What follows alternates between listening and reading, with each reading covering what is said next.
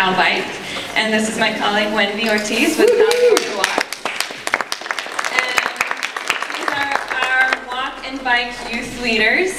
We have a Walk and Bike Youth Leader program, our inaugural cohort here, and we're actually, this is 5 of 11, and we are here to show you the work that they've been working on for the past 5 months. So this has been a program where we've had the opportunity to bring youth from across the state, so 16 to 23, who are active in their communities and have used this program to advance their skill set and their knowledge, and also bring their voices to a larger audience, which we are here today to showcase to you their perspective in their communities. So some of the things that they've been going through is curriculum to help them do an assessment of a particular place in their community that they'd like to see improved for walking and biking facilities, and looking at it from their point of view and their perspective and their community's voice. And so we're going to be showing you just 4 of their projects, so not all their projects, but just 4 here today to give you a sense of their perspective. So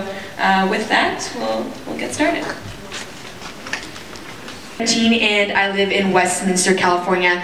So a little bit about me. I found out through this program through my Westminster Youth Committee, comprised of a couple teenagers from the area who just share their ideas, advise the City Council on what we think, how the city's doing, and volunteer at city events. And at first, when I got involved in the Youth Leaders program for Cal Walk and Bike, I wasn't really into like walking and biking. Like I was just kind of, you know, just I go places kind of thing. I don't really like stop and think about it. But this program opened my eyes up a lot, and I realized I didn't need to be affected by a certain walking or biking incident in order to be passionate about this movement and to be like more involved, and that I didn't realize I didn't need to come from like a certain situation where I can share my ideas and open up to people like you.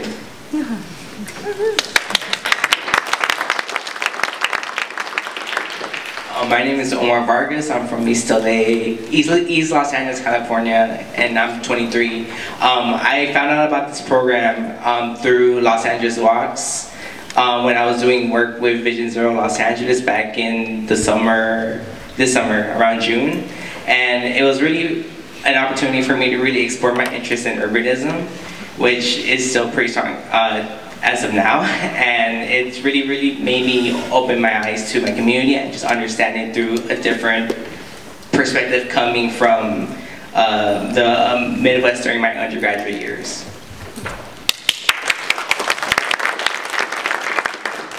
My name is Lilia Gonzalez, and I'm from Sacramento, California. I got involved with this program because of Tony Dang. I had been working with California Walks as a youth advocate throughout high school, and so it was really great that now that I'm 19 and an adult, that I can still participate and still be learning a lot more with my peers. Thank you. Good morning, my name is Aaron Reese. I'm 16 and I'm from the city of Santa Ana. And I got involved with this work as my youth organizer from YAS, which is Youth for Active and Safe Communities. And a little bit about myself, I don't bike, but personally I am a skateboarder. But is Edgar here? No? I guess, well, he's like, he's also here representing SAUCE, which is Santa Ana for, well, kind of, I forgot. SAUCE. But yeah, he has a group that they bike, and I go along with them with my board. And yeah, that's basically what I do. Yeah.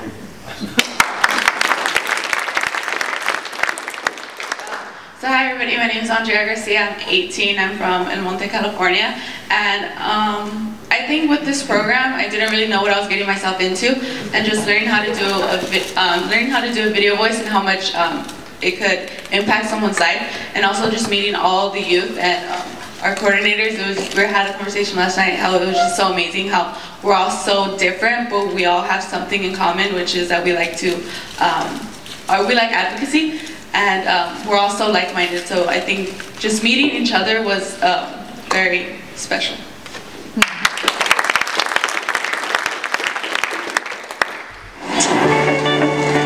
My name is Kelly Mott, and I am one of the